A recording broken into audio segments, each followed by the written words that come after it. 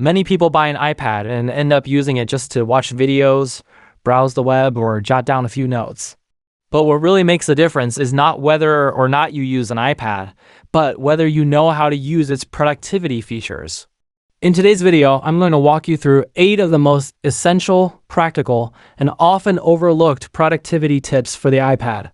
If you want to use your iPad for paperless learning or turn it into a real work tool, this video is a must-watch. 1. iPad gesture tips. Maybe you often need to drag apps one by one to organize your home screen, but if you long press one app icon and move it slightly, then use another finger to click on other app-icons, you can batch move them to another home screen. Maybe you only know how to swipe to batch select photos, but if you long press one photo and move it slightly, then use another finger to select other photos. You can batch move them to another app.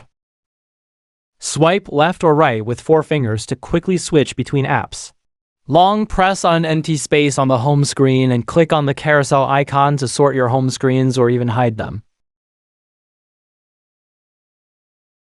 For more advanced tricks, you can check out my past videos. 2. Virtual keyboard tips. Maybe you only know to tap the Shift key repeatedly to switch between upper and lowercase, but if you long press it, you can lock it in uppercase, and once you release it, it will switch back to lowercase. This makes switching much easier.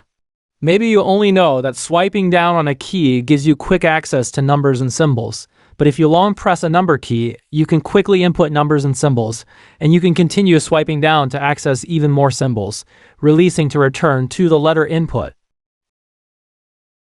Maybe you select text like this, but if you long press the spacebar and tap the virtual keyboard again, you can drag to select text. Pinch with 2 fingers to switch to the small keyboard mode, and spread 2 fingers to return to the full keyboard mode. 3. Apple Pencil tips. In any search box, you can write directly with your Apple Pencil, and it will automatically convert it to text.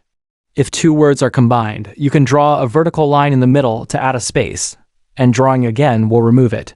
Use the smudge function to quickly erase content. When using Apple Pencil for note-taking, you can double-tap the body of the pencil to quickly switch to the eraser, or you can gently squeeze the pencil to bring up the shortcut tools.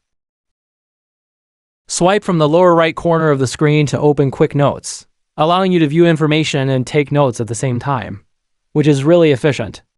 Swipe from the lower left corner of the screen to take a screenshot. If you're in a browser, not only can you capture the current screen, but you can also save a long screenshot of the entire web page. Just go to Settings, find Apple Pencil, and you can set up shortcut actions and the handwriting feature. For more advanced tricks, check out my previous videos. 4. Split screen tips. If you're using GoodNotes to take notes, you can open the dock, long press, and drag another app to the left or right of the screen to split the screen. You can adjust the size by dragging the dividing line. You can also drag a third app from the dock to either side of the screen to create a floating window and resize it. This way, you can handle tasks on 3 different pages at once. You can even open a video and enable picture-in-picture mode, floating on the screen, allowing you to handle a 4th task. This way, you can watch a tutorial video, check references, take notes, and chat with friends all at the same time. 5. iPad and Mac integration. If you have an image document on your Mac that needs to be signed, just click on Edit, then Markup, and extend it to your iPad to sign it with your Apple Pencil. It will instantly show up on your Mac. If you go to the Mac display settings, find the Advanced Settings, and enable Allow Pointer and Keyboard to move between nearby Macs or iPads. Then, on your iPad, go to General, and enable Cursor and Keyboard under AirPlay and Continuity. Then arrange the displays to match the actual positions. Now, your iPad can share the mouse and keyboard from your Mac, and when you finish typing on your Mac, you can immediately continue typing on your iPad. If you open the Control Center on your Mac and turn on screen mirroring, you can extend the display to your iPad, using it as a secondary screen for more task processing. For example, you can edit a video on your Mac while checking scripts on your iPad. 6. iPad and iPhone integration. On your iPhone, 3-finger pinch a photo, and on your iPad's Notes app, 3-finger spread, and the photo will magically paste. Text you copied on your iPhone can also be pasted directly into your iPad. In your iPhone settings, find Accessibility, enable Control Nearby Devices, and connect your iPad, allowing you to remotely control your iPad, such as playing or pausing music or returning to the home screen. In iPhone settings, go to the Phone app and enable Allow iPad calls on other devices.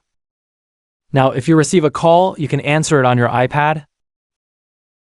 If your phone runs out of battery, your iPad can also serve as a portable charger for your phone. 7.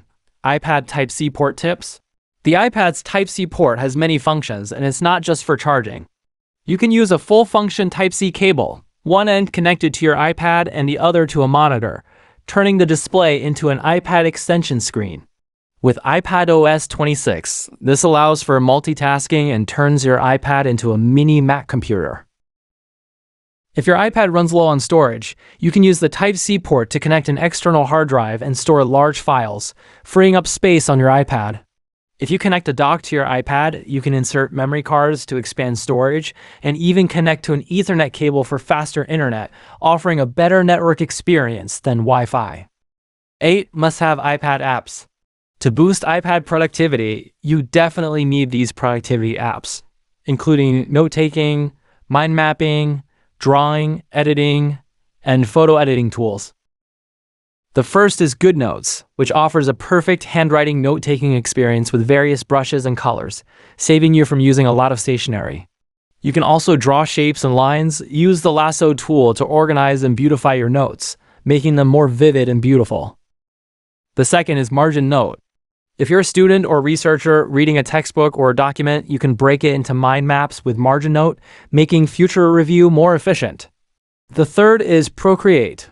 It provides powerful brushes, colors, and layer functionality, making it easy to create beautiful artwork just like on paper, even more efficiently than traditional drawing. Whether it's sketching, watercolor, oil painting, or anime design, you can easily create on an iPad.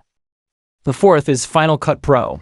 With this, you can easily achieve the same editing experience as on a computer, providing multimedia, multi-track windows, along with seamless Apple Pencil support in the Apple ecosystem.